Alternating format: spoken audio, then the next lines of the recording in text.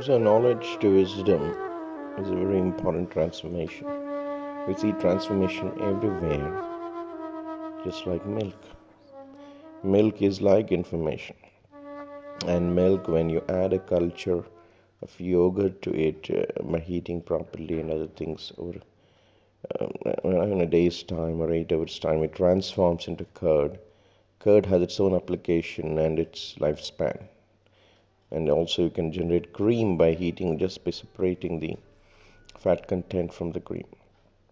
So, the higher stages of transformation, like butter and ghee, are more and more you extract the essence from the milk, right? The ghee is the final clarified butter, which is the final transformation, which has a long shelf life compared to the earlier transformation. So, that can be compared to wisdom, whereas milk is information. So, friends, what I'm trying to say here is that in schools for our kids, we have to teach the internal mental processes of transforming information to wisdom.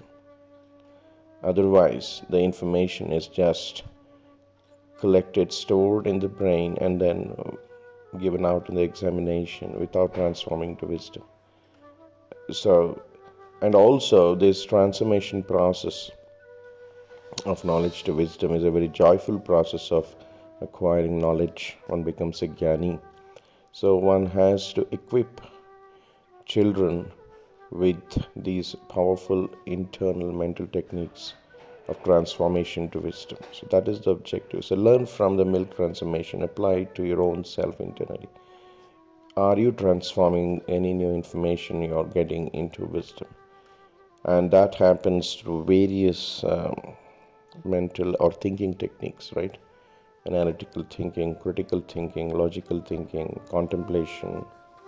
These are the various internal mental processes. Compare and contrast, cause-effect relationship among the information, the chemistry of the information, how the information bits interact with each other to provide the final effect. Utility thinking, and how the various factors are playing out to give the utility. Lateral thinking. There are so many kinds of thinking processes to transform into wisdom. In Sanskrit, primarily it is called mananam or smaranam when it is done. And one important point to understand in the human anatomy is when the eye is collecting information, or suppose when you are in front of a book, your thinking process is not the deep thinking process is not active. So that is a mistake people make, the students make, that it's not that only when they're front of the book it is studying, it is collecting information. The real transformation happens when they're closing the book and thinking about what they have read, when they're taking for a walk, or they get new ideas when they're doing like that. The brain is utilized. The problem is people, when they close the book, stop thinking about it, and that will not help to transform to wisdom. It is.